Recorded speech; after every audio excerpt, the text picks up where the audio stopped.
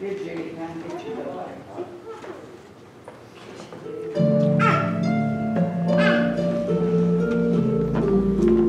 But I've thought about training them.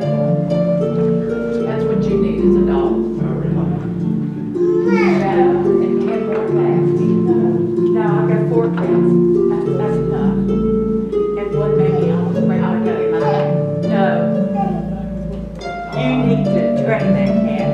You cannot train this cat. She's done beyond training. She's dangerous. She's like 3 or 4 now. Oh, they quit trying. Quit trying. She's just. I had a Xbox and Justice. Rescue him this morning.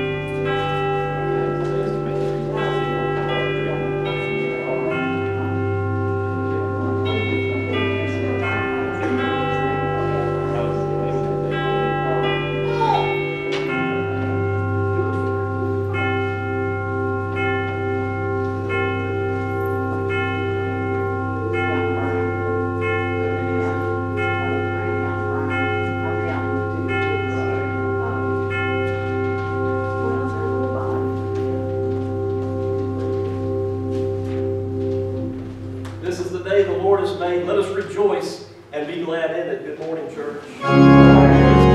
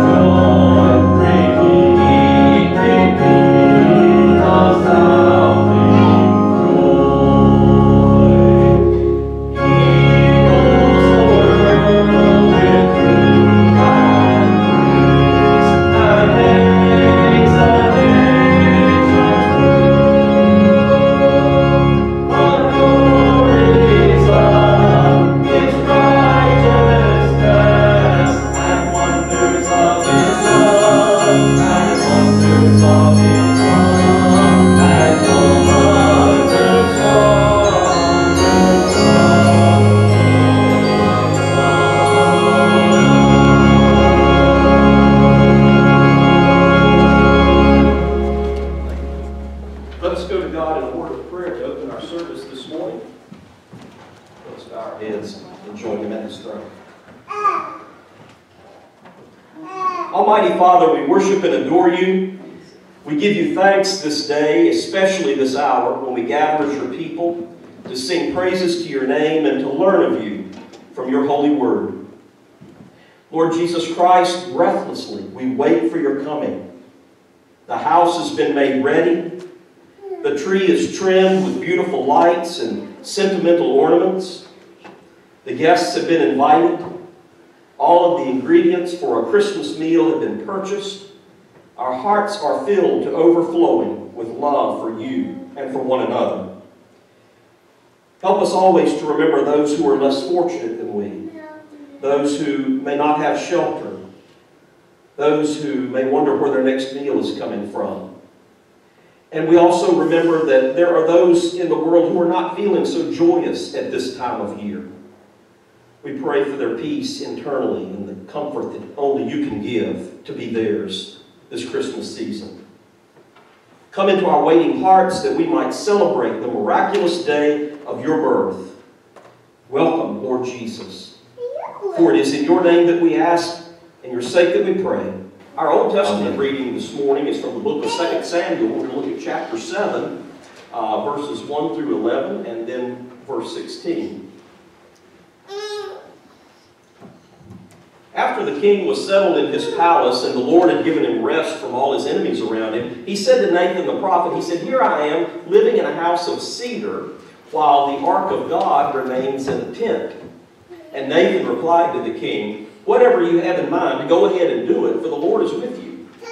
But that night the word of the Lord came to Nathan, saying, "Go and tell my servant David, this is what the Lord says. Are you the one to build me a house to dwell in? I've not dwelt in a house from the day I brought the Israelites up out of Egypt to this day. I've been moving from place to place with a tent as my dwelling. And wherever I've moved with all the Israelites, did I ever say to any of the rulers whom I commanded to shepherd my people Israel, why have you not built me a house of cedar? Now then, tell my servant David, this is what the Lord Almighty says. I took you from the pasture, from tending the flock, and I appointed you ruler over my people Israel. I've been with you wherever you've gone, and I've cut off all your enemies from before you. And now I will make your name great, like the names of the greatest men on earth. And I will provide a place for my people Israel. And I will plant them so that they can have a home of their own and no longer be disturbed. Wicked people will not oppress them anymore as they did at the beginning, and have done ever since the time I appointed leaders over my people Israel. I will also give you rest from all your enemies. The Lord declares to you that the Lord himself will establish a house for you. Your house and your kingdom will endure forever before me. Your throne will be established forever." And this is the word of the Lord. Thanks be to God. As we remember those that were mentioned this morning and those who are in our bulletin on our prayer list as well, let us continue that mode of prayer in our mind as we sing Once in Royal David's City.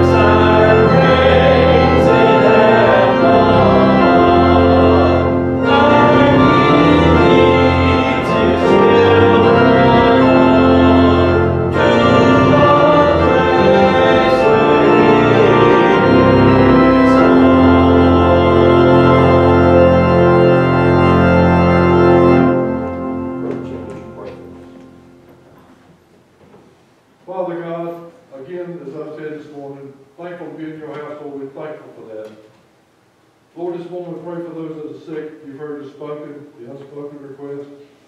Those that are not here this morning, Lord, we ask you to be with them. We should dig in that, Lord, and bring them to you and bring them back to us soon, Lord. Be thy will. Lord, this morning we pray for our country. Our country is in dire distress, as I've said before. I pray this for this transition for power to go over, Lord. I pray for peace for that land. Ask you, watch over us through this day, guide us through this day, and through this week as we remember. As we remember what Christmas is all about, when we celebrate your Christ's birth. Lord, again, I pray for our military. I pray for our firefighters, our police officers, our doctors and nurses. Ask you to be with us through this day and through this week as we remember Christmas. Guide us and direct us to everything that we do and say. For His name we pray. Amen. Please be seated. The scripture I'm going to read this morning is Luke 1, verses 26 to 38. In the 6th month of Elizabeth's pregnancy, God sent the angel Gabriel to Nazareth, a town in Galilee. 27, excuse me, I didn't mean to do that. To a virgin pledged to be married to a man named Joseph, a descendant of David. The virgin's name was Mary. The angel went to her and said, "Greetings, you who are highly favored. The Lord is with you." Mary was greatly troubled at his words and wondered what kind of being this might be. But the angel said to her, "Do not be afraid, Mary. You have found favor with God. You will conceive and give birth to a son, and you are to call him Jesus. He will be great and will be called the Son of the Most High. The Lord God will give him the throne of his father David, and he will reign over Jacob's descendants forever. His kingdom will never end." "How will this be?" Mary asked the angel, "since I am a virgin?" The angel answered, "The Holy Spirit will come over you, and the power of the Most High will overshadow you. So the Holy One to be born will be called the Son of God. Even Elizabeth, your relative, is going to have a child in her old age. And she who was said to be unable to conceive is in her 6th month. For no word from God will ever fail. I am the Lord's servant," Mary answered. "May your word to me be fulfilled." And then the angel left her. And this is the word of the Lord. Thanks be to God.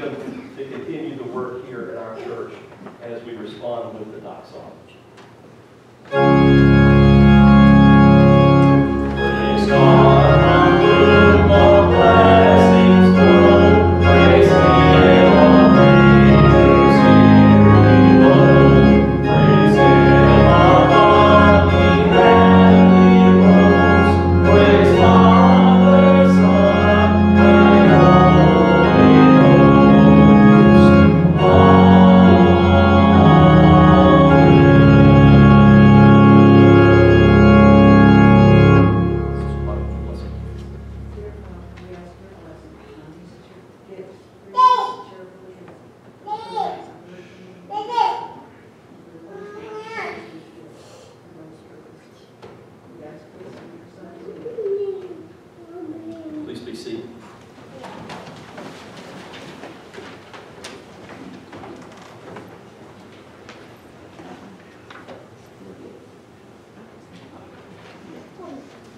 Our epistle reading for this morning's service is taken from the book of Romans, chapter 16, verses 25 through 27. Now to him who is able to establish you in accordance with my gospel, the message I proclaim about Jesus Christ, in keeping with the revelation of the mystery hidden for long ages past, but now revealed and made known through the prophetic writings by the command of the eternal God, so that all the Gentiles might come to the obedience that comes from faith. To the only wise God be glory forever through Jesus Christ. Amen. This is the word of the Lord. Thanks be to God. Our communion hymn this morning, as we prepare our hearts to come before the Lord's table, a central part of every worship service that we have here, preparing our hearts as we sing together Silent Night, number 145.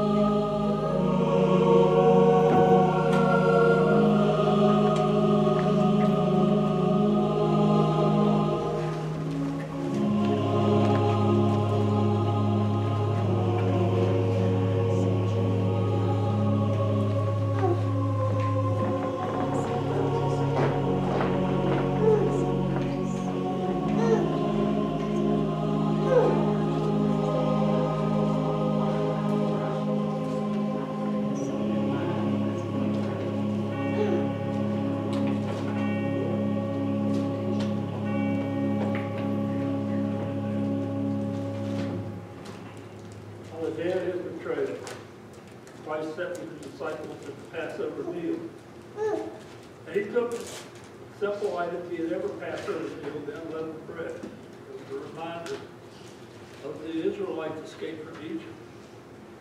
And he took the bread, he blessed it, he broke it, and he gave it to the disciples.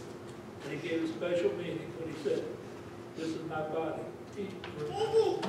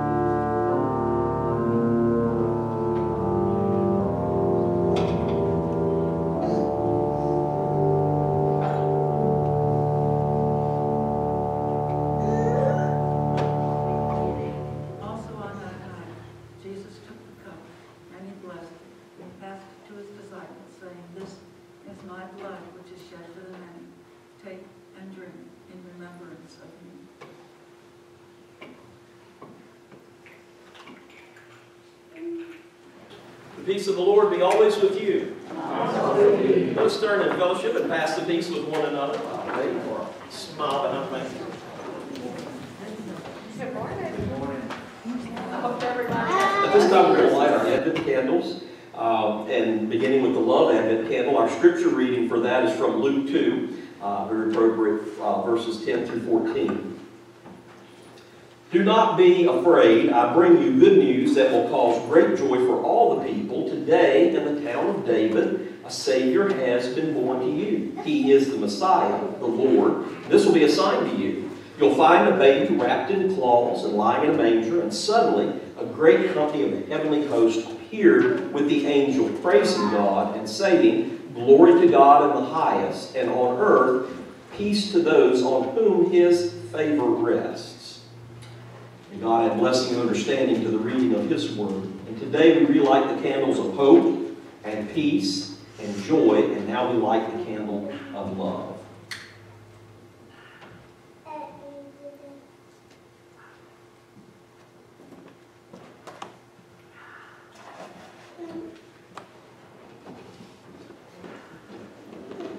We celebrate the announcement of the coming King and the greatness of God's love revealed through the Christ child. Let us pray.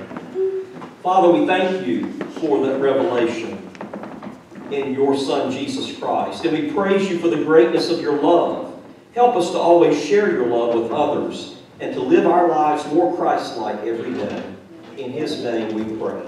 Amen.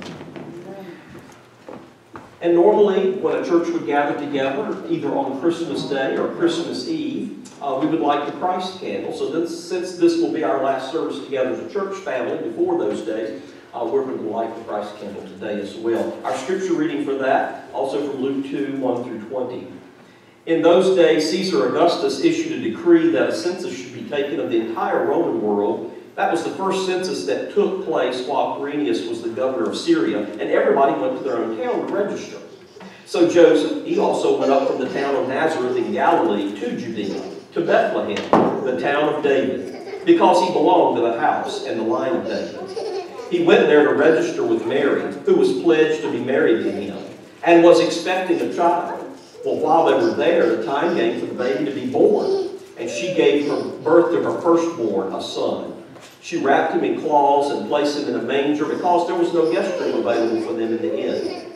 And there were shepherds living out in the fields nearby, keeping watch over their flocks at night. And an angel of the Lord appeared to them. The glory of the Lord shone round about them, and they were terrified. But the angel said to them, "Do not be afraid. I bring you good news that will cause great joy for all the people. Today in the town of David a Savior has been born to you. He is the Messiah, the Lord. This will be a sign to you. You'll find a baby wrapped in cloths and lying in a manger." And suddenly a great company of the heavenly host appeared with the angel, praising God and saying, "Glory to God in the highest heaven, and on earth peace on those whom his favor rests." Well, when the angels had left and had gone into heaven, the shepherds said to one another, "Let's go to Bethlehem. Let's see this thing that has happened, which the Lord told us about." So they hurried off. They found Mary and Joseph and the baby lying in the manger. And when they had seen him, they spread the word concerning what had been told them about the child. And all who heard it were amazed at what the shepherds told them. But Mary treasured up all these things, pondered them in her heart. The shepherds returned, glorifying and praising God for all the things they had heard and seen, which were just as they had been told.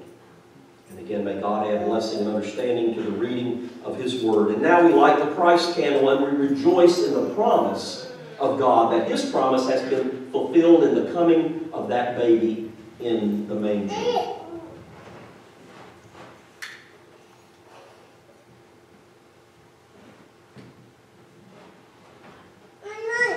Let us pray. Gracious and mighty King, we celebrate your goodness to us as we join in the triumph and joy of Christmas. And as your love has been revealed in all of its fullness and glory, we pray that love may abound in our hearts during this special day and also throughout the coming year. In Christ's name we pray. Amen.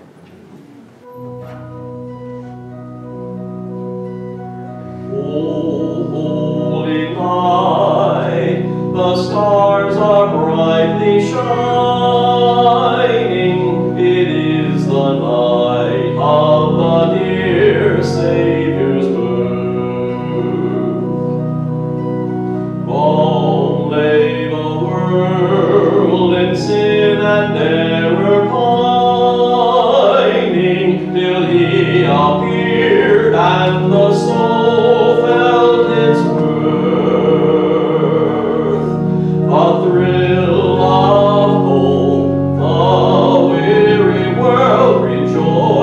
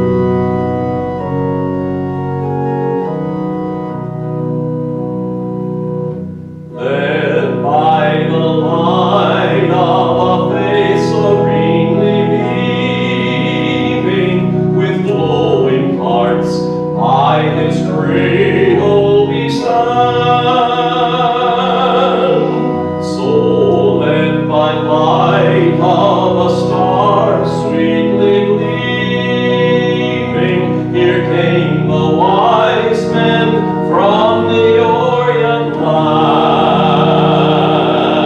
A King of kings lay thus in lowly manger, in all our trials born to be our friend. He knows our need, to our weakness no stranger. Behold your King before in lowly men. Behold your King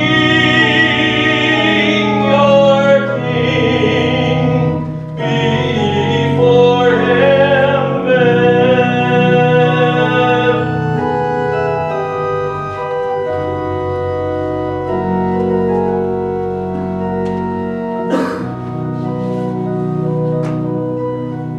Truly he taught us to love one another. His law is love, and his gospel is peace. Change shall he break, for the slave is our brother, and in his name all oppression shall cease.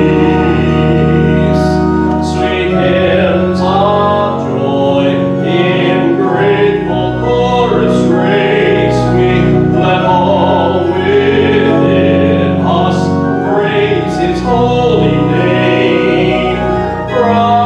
Christ is the Lord. Let ever praise we his power and glory evermore proclaim. His power and glory evermore proclaim.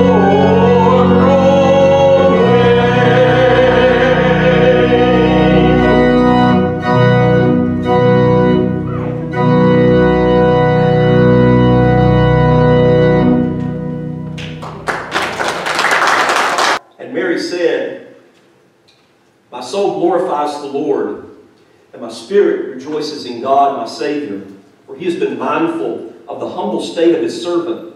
From now on, all generations will call me blessed. For the Mighty One has done great things for me. Holy is his name. His mercy extends to those who fear him from generation to generation. He has performed mighty deeds with his arm, and he has scattered those who are proud in their inmost thoughts. He has brought down rulers from their thrones, but has lifted up the humble. He's filled the hungry with good things, but has sent the rich empty away. He has helped his servant Israel, remembering to be merciful to Abraham and his descendants forever, just as he promised our ancestors. This is the word of the Lord. Thanks be to God. Let us pray. Father, we ask that you clear from our hearts and our minds anything that would prevent us from hearing what you would speak to us, and teach us from your word this day. Speak, O Lord, for your servants do listen, and all of God's children said, amen. Well, it's a strange scene to be sure. How well thought out does this plan seem? How weird does it strike you that God's plan of salvation should depend upon the willingness of a woman living in an obscure village of a remote province to trust a vision that tells her that God wants her to conceive his child? Does it strike you at all odd that Mary's response was to ask the troubled question, how shall this be? It's not the way anyone would have imagined it. We know about Rome, we even know about Jerusalem, but what and where is Nazareth? We know about Augustus Caesar, we even know about old King David of ancient Israel, but who are these people, Mary and Joseph. They're nobody special from nowhere in particular. Why? They're no more important than you or me. And that is exactly the point. God acts through ordinary human beings like you and me. Ordinary human beings that trust God enough to undertake extraordinary missions. Remember Mission Impossible? They would hear their mission if you choose to accept it. God does that for us each and every day before we even put our feet on the floor. He has a mission for us, but it's up to us to choose it. But you know, we don't even want God to act this way. We want God to appear in person, unmediated by anybody else, even by angels, as awesome and terrifying as Gabriel. His wings drifted as snow, it says, and his eyes as flame. But that's not how God ever does anything. God seldom comes to us directly except in the person of Jesus of Nazareth. And even then, it's only as God incarnate, God in human flesh, being that he was criticized while he was walking on earth for being a nobody himself. To us, God comes through the waters of baptism, through the bread and the wine of Holy Communion that we experience each week, through the hand of a loved one, or even the hand of a stranger. Mostly, God comes to us in ordinary ways, through ordinary people. It's even true in the case we have here this morning. Although God chooses the extraordinary means of sending the archangel Gabriel, God still announces the divine plan is to come to us for salvation through the body of a peasant girl from the little village of Nazareth. Of course, that plan is only going to work if she is willing for it to be so. Only if she can find the courage to surrender to God's will and say yes. Only if she can find the faith that she needs to trust God's plan. What a weight hangs in the balance there, right? What immensity depends on the faith of a young peasant woman. What young girl is prepared to make decisions of that magnitude? What tremendous secret waits upon the answer, hangs upon her every word? Mary has lived her life in the community of people who believe that there's a special relationship between God and them.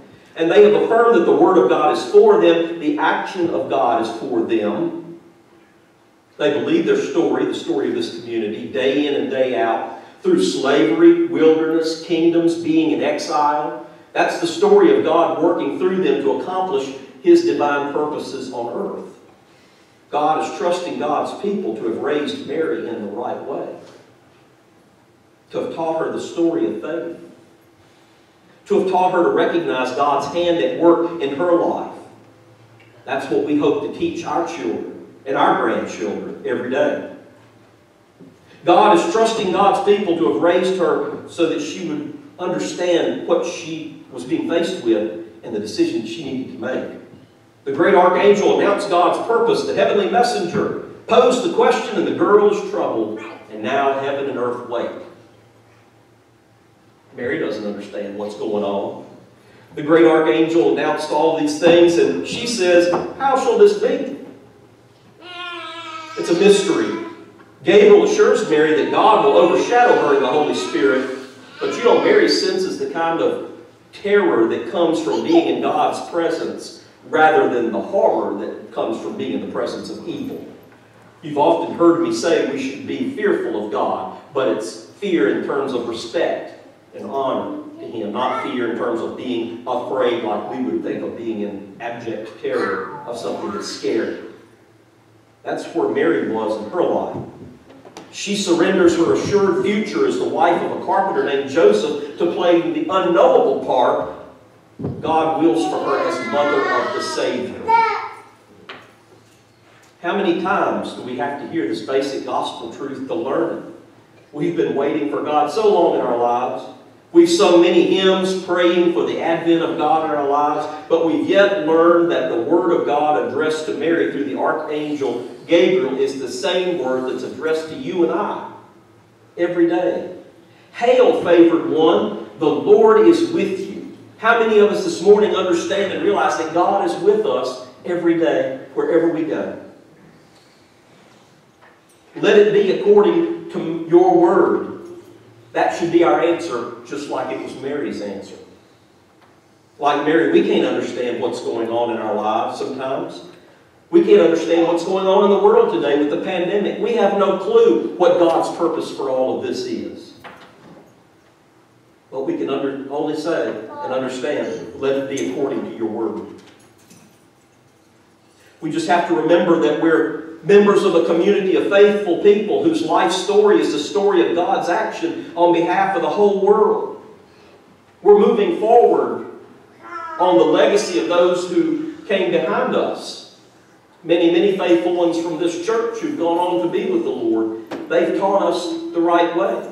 They've taught us the things that we need to know to make those right decisions for God's plan in our lives, in the life of this church. God has no other hands, hearts, and minds in the world but ours. Like Mary, we can only know that if it's God's will to be accomplished in this world, then I have to have a part in it. How many of you like the theater? You like to go to theater, you go to theater, community theater, you ever see plays and stuff like that? Well, I had a group of friends who were really into that. This has been 20 plus years ago. And anybody know the Little Town Players in Bedford that uses the Elks Home? So they said, you need to come out and be in the next play. And I was like, I'm not an actor. Okay. I might act out and act up, but I'm not an actor. So they said, no, come on, it'll be fun. So I believe this was 1997, and I said, all right, I'll go. And so I went, I took a piece of music to sing and went to audition, and so I sang, and they put me in the cast. I told myself, I'm not big on remembering stuff. I can't remember what I had for breakfast this morning, to be honest with you. So I have lots of notes everywhere. We were just talking about that before church, sticky notes everywhere, homework, church, you name it. But I said, I'll be glad to sing and help. So it was a musical, fortunately, so it was Oklahoma. We all know Rogers and Hammerstein's Oklahoma. So they gave me a part, and I think I was a farmer, Ike. And so they dressed me up in farmer clothes. And I did have a few lines. Most of them singing, but I had a few lines. And so what I would do, I took these little 3x5 index cards, and I wrote my lines on them. And I stuck them in my shirt pocket behind my vest. And I would stand over here in the wings. And just before I had to run on to say my line, I was like, okay, stick in my pocket, I'd run on and I'd say my lines, and then I'd run back. So I didn't have much of a part in that play, but I did my part. And that's what I'm trying to get across to you today. In God's master plan for the world, we all have a part to play. Now you may be standing in the wings feeling unsure and nervous and reading your lines off of a cue card, but you know what? You have a part to play. And it's an important part. And when you run out on the stage and you do your part, you're going to do your best. And it's going to be effective. It's going to work for somebody. It's going to help people see that you're part of the bigger cast of God's people doing His plan and His will and His work on earth. God always says, hail, favored one. He's talking to you. He says, the Lord is with you. The Lord was sure with me in the wings of that theater because I was scared to death. But I went out and did what I was supposed to do. That's what He asks us to do as His people. For the next week, as we go about our work days and we take care of last-minute Christmas plans, shopping if you have any of that left to do, errands, grocery getting, whatever you name it, as we go about our daily responsibilities, let us remember Gabriel's greeting in our minds and our hearts. Hear Gabriel greet us with those terrifying words of hope and salvation. God is waiting for the Holy Child of Bethlehem to be born in you and me. He can't be born in us unless we're, number one, prepared, and number two, willing. Like Mary, we have to give ourselves over to God, our souls, our bodies, completely. The Holy Child can't be born in us unless we, like Mary, find faith and courage. And where did she find it? In the words, hail, favored one, that's you and me. The Lord is with you. Heaven and earth wait. Amen. Let's pray. Loving God, we give you thanks for the blessings of this holy Advent season. You are the source of life, of hope, of all good things. We look forward to the coming of the light of Christ at Christmas. Help us to turn toward that light in our lives. We rejoice at the gift of your Son who taught us to love in your name. May we be a people of peace and justice all the days of our lives. And may we always be ready and willing to do that which you've called us to do, to make your plan work here on earth. And to this we say, Lord, hear our prayers. God, for our people, we pray for situations both near and far. Comfort hearts. Send your abiding peace to people that they might feel your nearness. Be with those who have lost loved ones. Be with those who need to be encouraged by your work that's evident in their lives.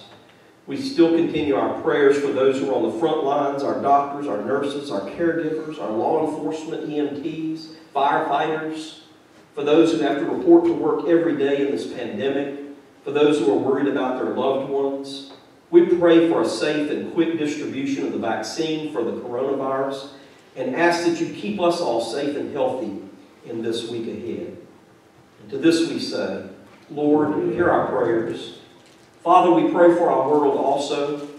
We ask that you look down in mercy upon us. Help us to come and to know and share a spirit of peace across this globe, to know love and cooperation among the peoples and the nations of earth.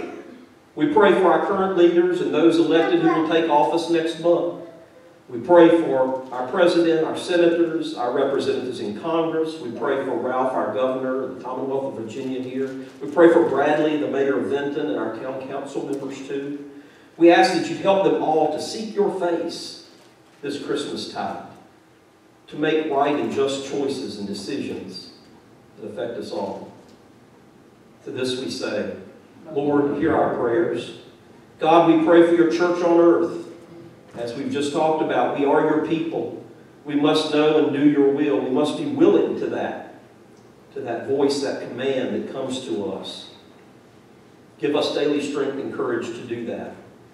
We ask, Lord, that you bless Terry, our general minister and president. We pray for Bill, our regional minister here in Virginia, and especially his son Tristan, as he will undergo cancer treatments in the near future. Wrap them in your loving arms and help them to sense your prayers from afar. We lift up all of our deacons, our deaconesses, our elders here at First Church, and all the work that they do. And for all of your members and friends here who carry forth your joyful word. To this we say, Lord, hear our prayers. And Lord, now as we close this service, we pray that you speak to each of us through your Holy Spirit. As we sing a hymn to your name, may hearts and lives be changed, and decisions of importance be made that are of an everlasting nature. We pray this in the name of Jesus Christ, our Savior, the one who taught us to pray. Our Father, who art in heaven, hallowed be thy name. Thy kingdom come, thy will be done, on earth as it is in heaven. Give us this day our daily bread, and forgive us our trespasses, as we forgive those who trespass against us. And lead us not into temptation, but deliver us from evil. For thine is the kingdom, and the power, and the glory forever. Amen. Our hymn is, O Come All Ye Faithful, number 148. Please turn there and stand as you're able as we sing. If you need to make a decision, please come forward. Anything that you'd like to share with your church family, we'll be glad to rejoice along with you.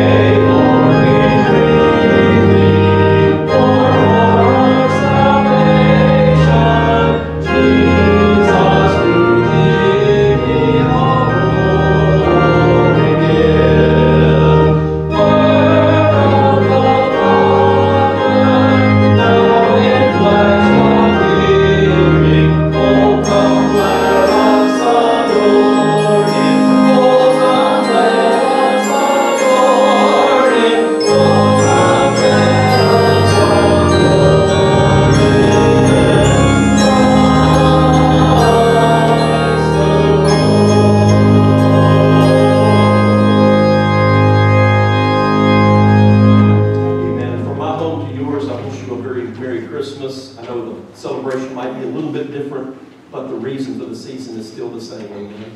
So let us have a blessed Christmas. If you need me for any reason this week, please don't hesitate to give me a call. May God bless each of you and your families and keep you safe. Let us respond with our commissioning statement. I'll give our benediction, and then we'll adjourn to our homes. In the power of the risen Lord, we now go forth into the world to fulfill our calling as the people of God, the body of Christ.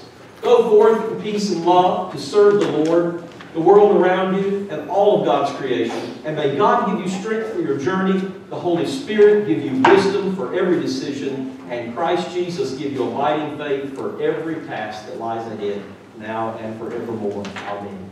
God bless. Love you all.